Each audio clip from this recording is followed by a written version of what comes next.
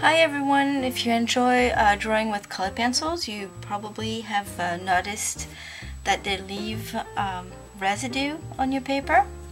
Whether you work with black paper or white paper, you'll find specks of colors that either get there by just coloring a lot, or if you sharpen your pencil, you have residue and you don't necessarily see it, so as soon as you put it down you have some falling onto your paper, or you have dirty hands.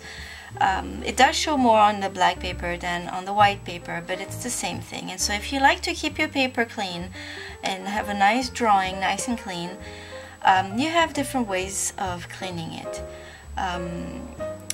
If you use an eraser, it works. It should work. The problem with black paper especially, it's not necessarily a problem with white paper, but if you use an eraser, you'll kind of turn the slightly shiny surface of the paper all matte, and then you'll see, I'll try to make it more obvious for the camera. I hope it works.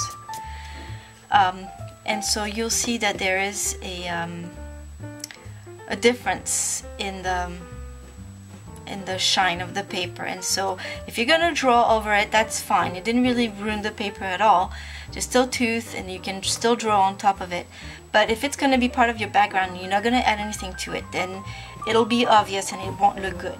So this is an option that works for white paper. Black or dark color papers, I wouldn't recommend it. If you use a kneaded eraser, it will be the same problem if you rub it, but it's a little sticky, so what you could do is just dab, and that just picks up all the little specks without leaving a mark on the paper. So this is what I personally do. I think it's something that's safest and works the best.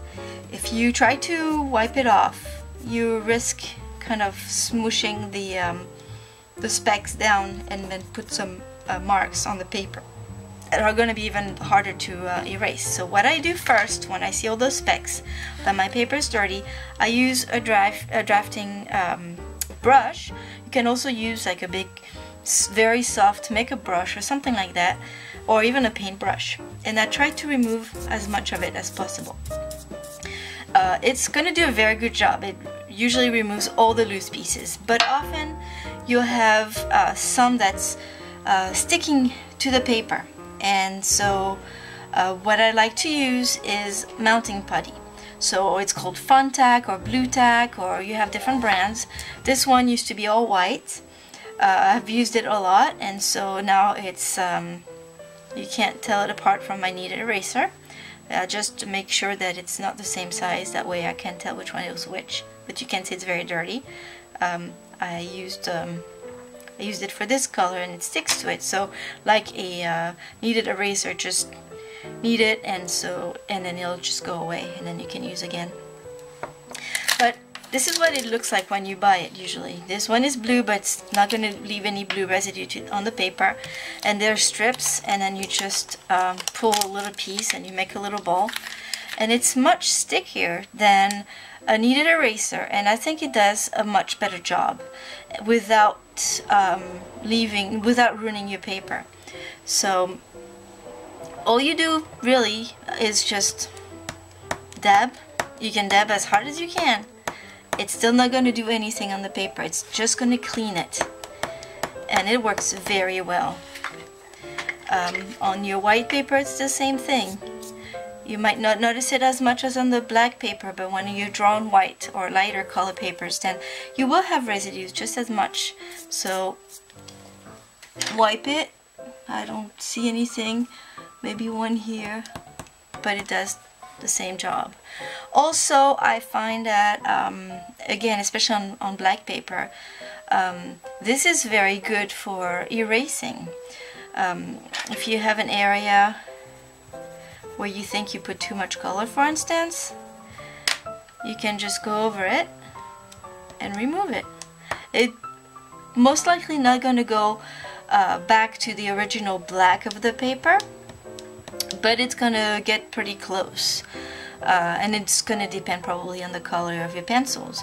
But if you've overworked your layers and put too much and need to add another color, but you can't because it's already saturated, you can just go ahead and dab your mounting putty and remove some of the pencils and then go over it again with your pencil, and you should be able to add more layers. So it's a great eraser as well, and I think it works better than, again, yeah, I already said that, but the kneaded eraser, because it's stickier. So on white paper it works the same, you can erase it just as well. And the good thing with this, just like the kneaded eraser, is that you can shape it. So if you want to remove just a little bit of color, just dab it. So you shape it and you dab it, and you see how it removed it. It's right there. So I'm just gonna push it into itself, and then I can use it again, and I can make. You can't really make lines or anything because then you have to rub it, and that's not the point. So anyway, I'm gonna put a link down below to show you where you can find mounting putty, but you should be able to find it in places like grocery stores if they have an office aisle, office supplies, or any office supplies shops, or Walmarts, or places like that, probably hardware stores as well, because these are used to hang posters on walls and other things. They're pretty sturdy. Anyway, I hope this was helpful, and I'll see you next time for another quick tip.